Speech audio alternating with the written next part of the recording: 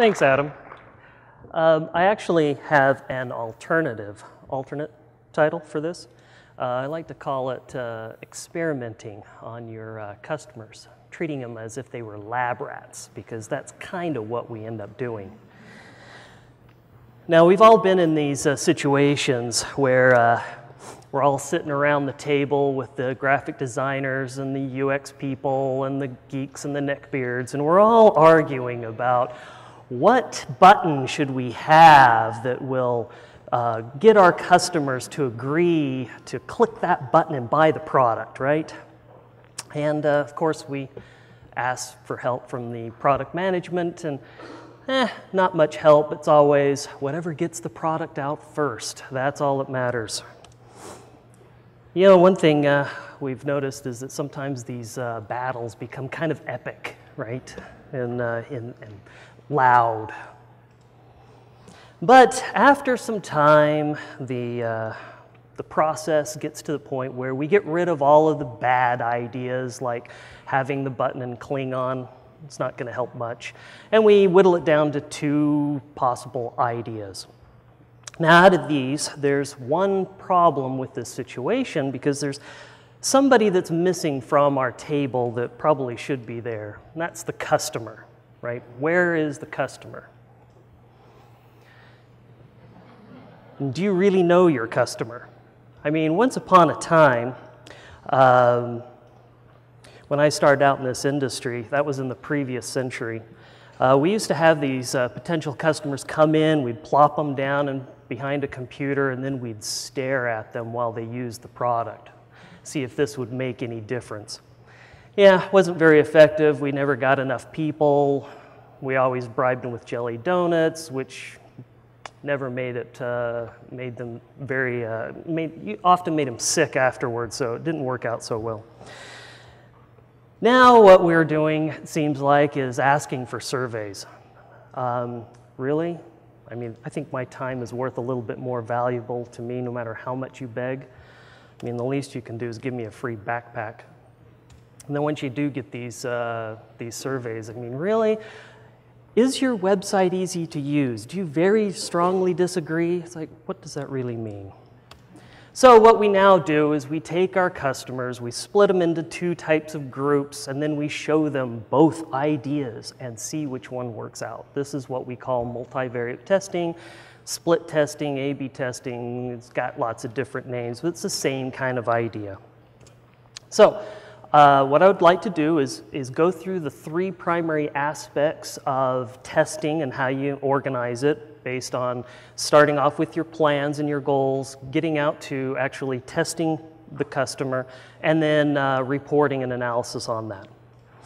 Afterwards, I'll go through some variations on these themes, some tools, and some tips that I've run across. And the first part's a little conceptual, but don't worry, we'll get into some code pretty quick, and I'll try to keep that code a little light. Little disclaimer, I am not a mathematician, and when I started, it didn't seem to matter much. I mean, back then, we used to shoot fast and from the hip. Yeah, and then the math guys started to show up with their calculators and their formulas, and, you know, made us feel kind of insignificant. They were always trying to get us to do things that we didn't quite understand. I mean, really, what's a p-value? I don't know.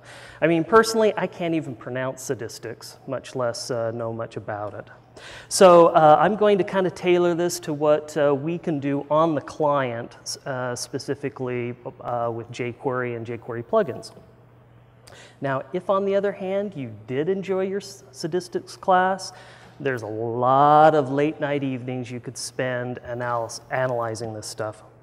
All right, so to begin, always start your test with a very clear goal. So first off, is your whole company on board? Does the executives want you to be doing this? If not, I recommend Wired had an article last December that was a great introduction. It's online, so make sure everybody's on board, because it's going to take a little bit of time and it may cause you some hiccups along the way. Second, try to think what kind of problems you're really having with your website and your application before you start just testing randomly. And also make sure your tools work. Can't stress this enough. I recommend doing what's called an AA test, where you do everything possible, but you actually don't show the customer anything different, just to make sure that everything's in place before you start going down that path. Now, to make an effective test, you have to have a goal. And when I talk about a goal, that goal has to have a test that can be measured to reach that goal. So, answer me these questions 3. Ere the other side you see. What is your primary goal or purpose? And by this I mean your primary goal for the whole website. I mean, you're trying to sell product, you're trying to get people to sign up for your newsletter. Have that in mind as you go through and think about how you're going to get tests that will get you to that goal. Then what is your immediate goal? What is the idea behind this particular test that's going to reach the bigger goal? For instance, it's real easy for us to put those great little social media icons on our website, Facebook, Twitter, kind of buttons on it. But are those being effective? It's very hard to tell if those buttons are really getting you more revenue for your site, for instance. I mean, personally, every time I see those and I click on them, I spend the next hour looking at kitten pictures online, right? So you got to test whether your site abandonment, test to see how many people are actually leaving your site because of those buttons, and then try to validate that with new people coming in. Then finally, you got to measure it. How are you going to verify that a test is actually working? You got to make sure that the button that they click can get measured as far as getting reported. So be specific. There are lots of different kinds of tests that you could do. I'll go through just 2 ideas. People who are primarily on the server side like it if they could just generate duplicate copies of pages and then have a routing table that can send one customer to one page or the other. We're all front-end people, so that seems like you're repeating yourself. So often what we'll do is use some, jQuery magic in order to just change part of the look and feel based on the customer. Now the big question is, how long do you run a test for? You got 2 questions to go through, and they're really just 2 sides of the same coin, because how much data you collect is due to how long you run the test, and how long you run the test is, well, did you collect enough data? So let's pretend here that this is a real graph and that the x-axis is time and the y is the amount of data we've collected. So let's have red be our control. We'll normalize it based on our typical success rate, so it's just a nice steady curve. That'll make this illustration a little easier. Now, the blue here is our initial results, and as you can see, it looks like this test is really performing well. So let's stop the test and make it so. Well, after we start collecting more and more data, we realize that, nah, this is really a false positive. The opposite could be said. We can see something that's not performing very well, but that may be just a statistical anomaly. See, I told you I couldn't pronounce it. And it could actually grow over time. So you want to make sure that you collect enough data so that you don't have things like false positives or negatives. So near the front of it, this is what we call insignificant. Collect enough data. Now how much? One of the advice that you constantly see online is don't peek at your data. Just let it run until you have all the data you want. But that goes against human nature. So I recommend that if you do peek, just don't stop it. You can use online calculators in case you're not really comfortable with statistics. There's a lot of them. They're online. Some of them are free. They'll tell you whether your test is working, which one is more likely to go for it. But more importantly, it'll tell you if you've got a big enough sample size. Some of them allow you to get right into the nitty-gritty details, and some of them you can actually use to do predictive analysis, where you can put in how many customers you expect to be showing up and what's your conversion rate and how many tests, and it'll tell you how many days you should probably run the test. Now, once you've decided about your test, you now need to kind of actually do the testing on the customers. It's a pretty straightforward thing. You just need to convert your customers to a number. Everybody feels like they love being a number. Then you just combine it with the test label, and then you just do a mod based on the number of groups, number of tests you want to run. Now, this converting a customer to a number, I mean, this sounds like a hash, right? Well, most of the hashes out there are kind of geared more towards uniqueness. We care more about spread, making an even group, or as even as possible. So the first thing I did is I just wrote a quick little formula to take a random string, convert each character into a number, add it all together, and call it good. And, you know, it generally worked all right, but boy, giving it a GUID comes up with a small number. That seems kind of wrong. You know, maybe it's too simple. So first thing I did was just kind of shift it a little bit. Yeah, that looks better. The number now, a big string gives me a big number. I like that.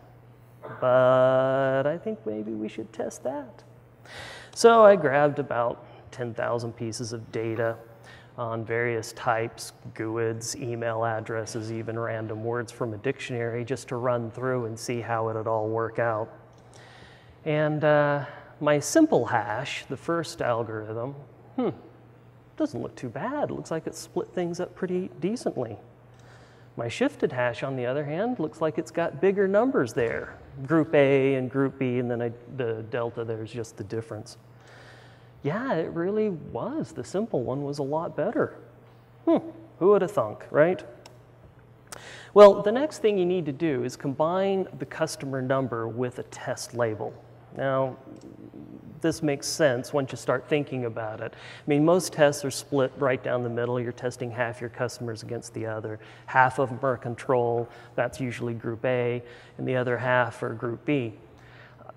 Group A is the control. So, you know, if you've got Fred who ends up with an ID that ends up getting converted to an odd number, he's always going to get tested. And that's not very effective. So if you combine it with a test label, then at least you'll alternate which people get the tests. So just take your some sort of a string, add it with your user ID, and then do your hashing algorithm. Now the problem with this, you can kind of look at this code and see, is that even IDs are always in the same group and odd IDs are always in the same. So they're either getting all tested or not. So kind of what I would like is, here's 4 people, 2 even, 2 odds. I'll represent them by color so I can illustrate it a little better. And I want 2 tests. And in the tests, I want to kind of split them up more like this. I want to put the red may be always in a control, and Wilma may get in a control on one test, but be in the test group in another one. That's kind of how I'd like to do it, split things up. So first thing you do is you try to really blend those, the test ID with the user's ID. Well, the problem with this, as you can tell, is that the critical last letter where the modulus shows up is going to be the longest string. That's not so good. So let's go the other way. Well, now it's really going to be on the name string. That's not very good either. Well, if you look around, you'll find things like the murmur hash. This one seems to be very good at distribution of regular keys. So I ran it through my same test just to see what would happen, and hey, it's interesting. Look at email address. Murmur hash did great. My simple hash, that was one where it didn't split things up very evenly.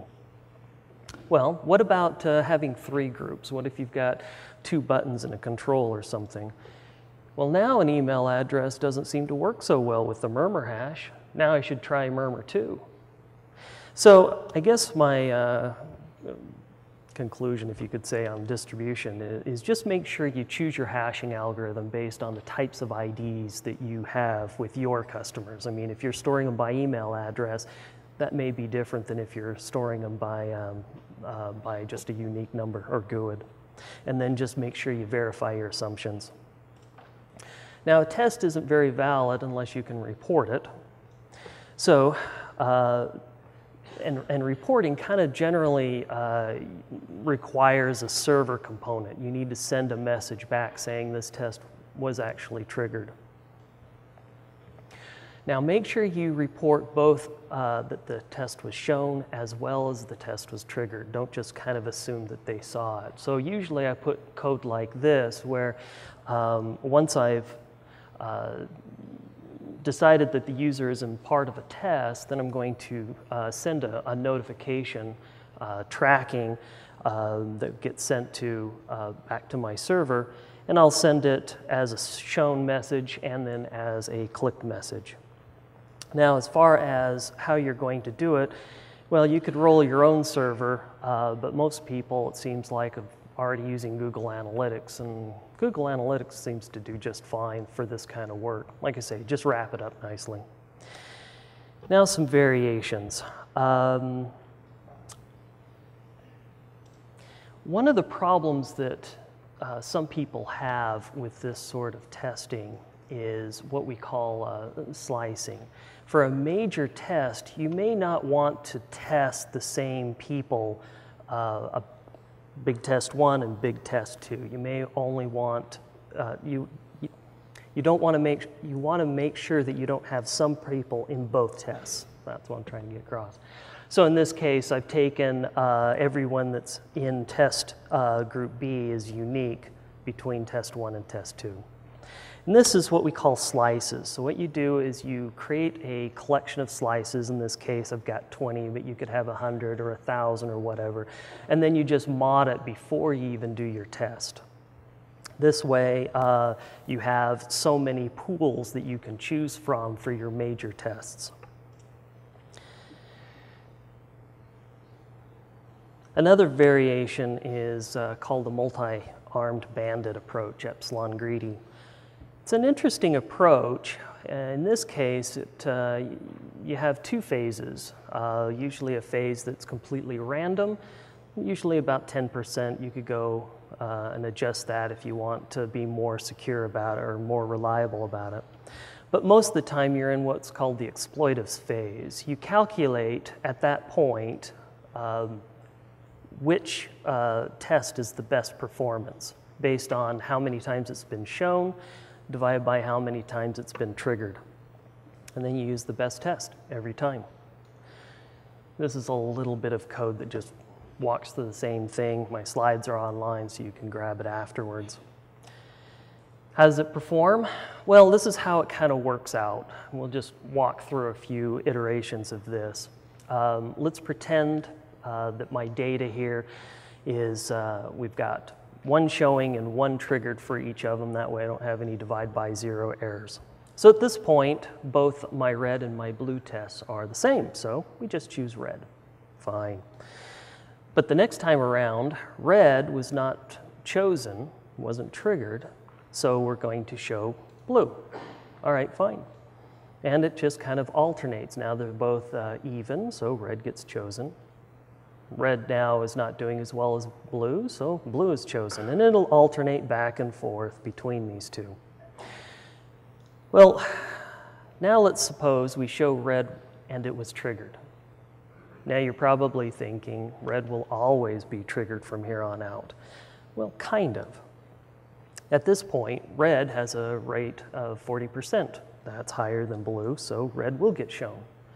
On the next time, well, red is still higher, but you can see that the value, its reward is what they call it, is going down.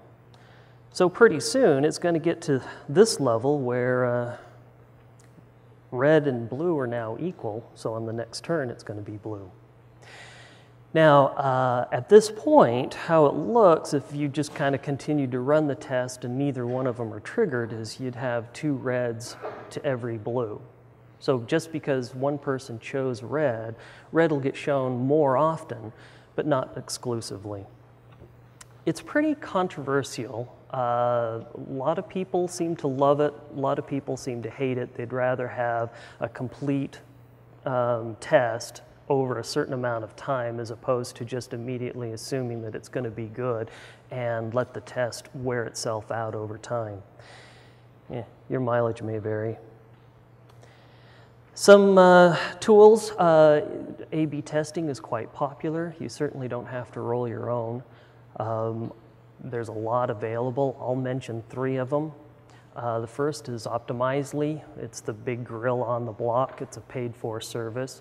It's quite good, very nice, maybe a little too good. At a previous company, we had quite a few non-engineers using the product to start running some of their own tests, and I think it took us a few hours before we realized that all the prices on our website were $129. We had to kind of roll that back quick and slap a few hands, obviously, but yeah. Sometimes if you're not thinking through that sort of stuff, it can bite you. Another very popular one is Etsy's Feature Project. This is a really nice tool system. It's quite complete. It's open source as well. Basically, everything on your website is a feature, and then you can either turn it on, test some of it, this sort of thing. It's quite large, quite complete. Another option is LabRats. This is one I put together. It's much more smaller, very focused on just doing this kind of testing. It's pretty straightforward. It's a jQuery plugin. Essentially what you do is you create a couple of functions to show off your test. Then your second step is essentially just to call it. You call the LabRats function with the functions, and one of them will show up on some users and the other one will get called for the others. Now, of course, these functions here aren't what you should have. We really would like to put some reporting in those functions at this point. And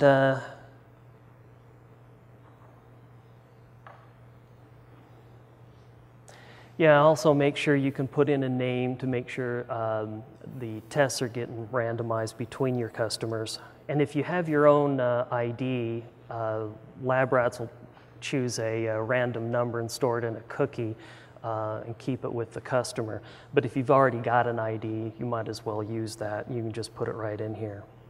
It also has the ability to put in a hashing algorithm so that you can kind of change what you'd like to use.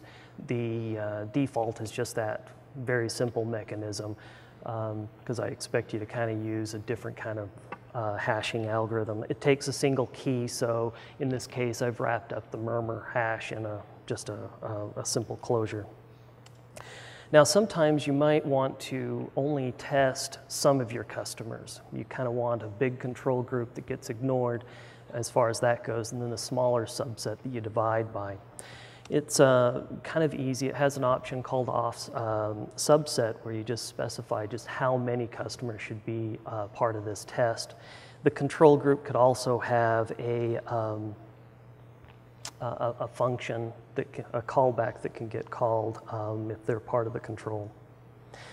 A few tips I kind of recommend. Don't test everything. You sometimes find that you get to a happy minimal use that's good enough, a local maximum. Start trying to think about testing significant things first. Always base your test on sample size and test and calculate that beforehand. Don't test on time alone unless you've reached your specific threshold as far as your data collection.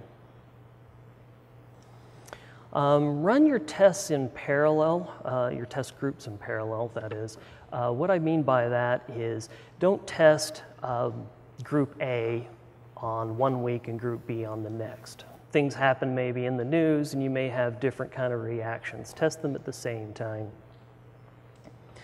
You may also not want to surprise your reliable customers with big major features. Instead, maybe test those really big site changes on customers that are just showing up, new users that show up to your site, not your old reliable standbys. Also, be careful not to put your users or show your users the same testing on both groups. What I mean by that is if they show up on Monday and they're part of test A, if they show up on Tuesday, don't put them in test B. Make sure that you've got some sort of mechanism in place, like cookies that'll last long enough to make sure that they only see one test at a time.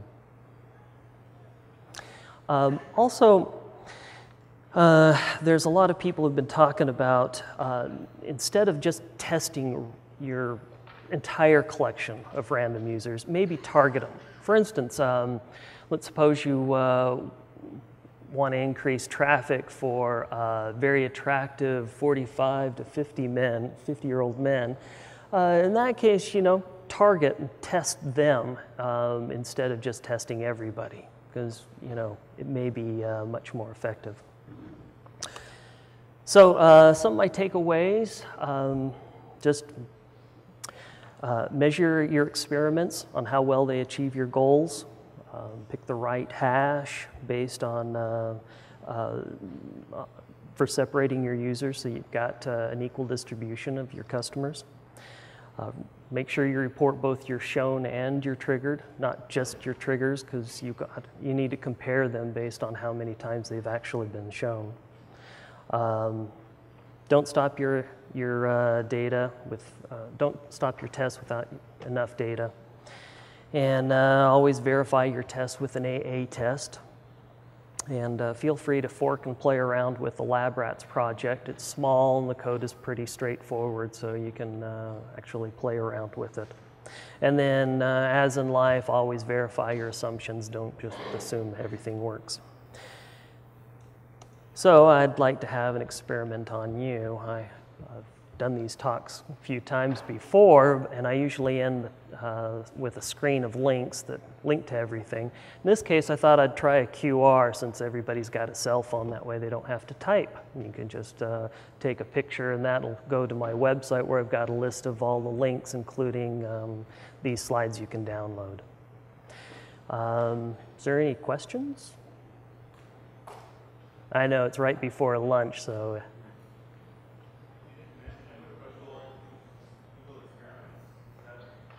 Yeah, there's definitely a lot of tools to be playing around with. I haven't played around with that one yet, so that's why I didn't mention it. But yeah, Google Experiments is another testing tool that might be useful.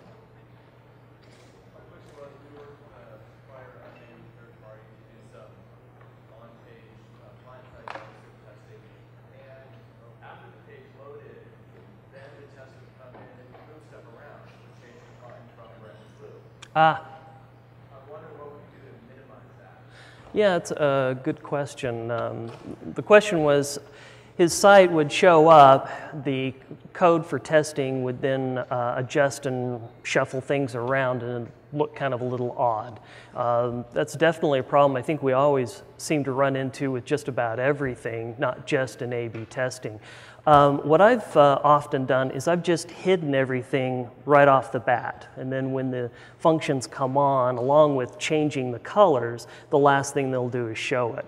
So once that happens, everything is blank, and then you just, as soon as the JavaScript executes, then it can turn everything on. That seems to be the most effective way.